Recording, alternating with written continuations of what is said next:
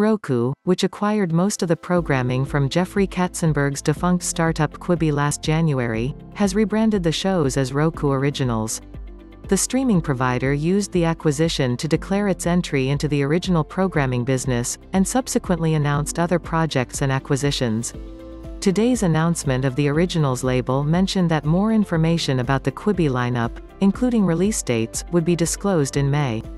Roku is scheduled to give an online presentation to advertisers at the new fronts on May 3. Roku Originals will be available on the company's free, ad-supported destination, the Roku channel. More than 75 originals, including a dozen unreleased series, will stream for the first time on the Roku channel this year. The announcement teased Quibi talent including Anna Kendrick, Dummy, Chrissy Teigen, Chrissy's Court, Lena Waithe, You Ain't Got These, Idris Elba, Elba vs.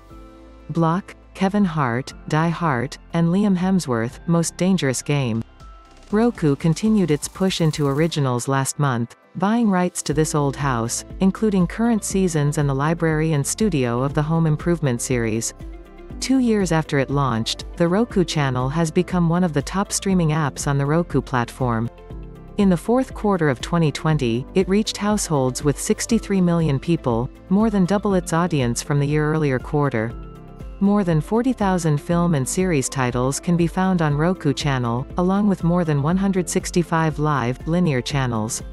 The channel, which is currently in the US, UK and Canada, licenses and distributes programming from more than 175 partners. Beyond Roku devices, it is available on the web, iOS and Android devices, Amazon Fire TV and select Samsung TVs. We're thrilled to introduce this award-winning and diverse portfolio of entertainment under the Roku Originals brand, said Sweta Patel, Roku's VP of Engagement Growth Marketing.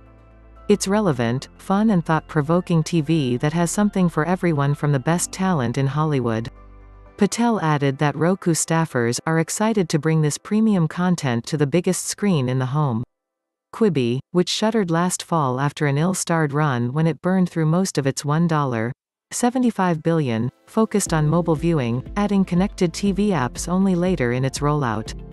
Stymied by the coronavirus pandemic, which nullified its on-the-go use case, it also struggled to produce breakout shows.